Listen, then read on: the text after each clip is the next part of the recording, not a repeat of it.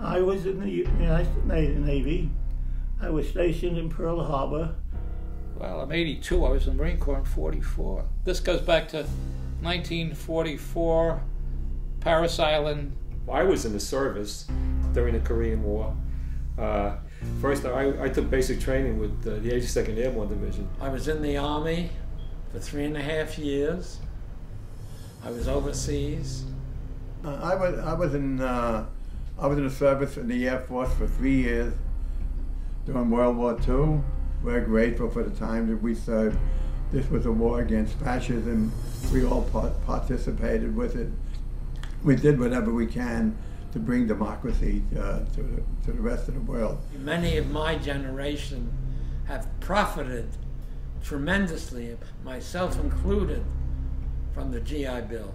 My financial career as an accountant depended on my getting a college education from the GI Bill. Those who serve deserve the right to have a good education, and they have contributed to the greatness of this country. Veterans of the Iraqi war, they should be entitled to it. McCain said this is not a good idea. Not wanting to give them anything. I would rather have Barack Obama 5 to 1, 100 to 1, 1,000 to 1 than McCain. I don't know. I don't buy the fact that he's considered a hero. A lot of young men suffered being prisoners of war and so forth. They came home. They had their responsibility. And he was in the Navy, so was I, and so was hundreds of thousands of other men in the Navy. And they've all gone through serious incidents. Any of them could be a hero, not just him. I have friends of mine that were in prisoners at camp that I played cards with every week. They're the heroes. They're the ones who kept us alive. They're the ones who kept our country going. So it's a little bit difficult for me to understand how he became a war hero. He's a veteran, he suffered, he's a prisoner of war. A lot of people, I know other people who are prisoners of war, but I really don't know how that qualifies him as a war hero. I really don't.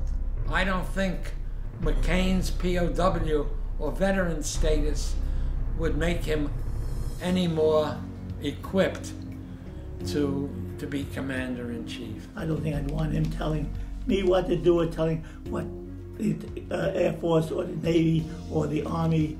If you look at him, his temperament, he has his hand on that red button.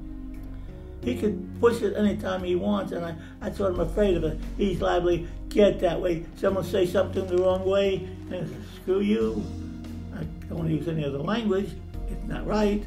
But that's just what he would say, and I'm going to do it anyway. I don't care what you say.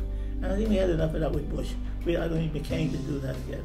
I want to see a man who wants peace, who wants to be able to talk to all the countries and make peace with them so they can respect us. McCain isn't going to get the respect. That's how I feel.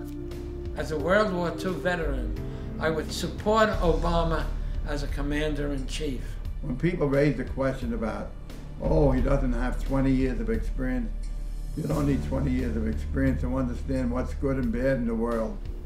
Obama is a brilliant young man, and he will surround himself with the proper people, military people, just as in other areas we also have brilliant people. So you're asking me about Obama? I would have no problem saluting him as the commander-in-chief. I'm an ex-Marine, I can do that. I know what I'm talking about.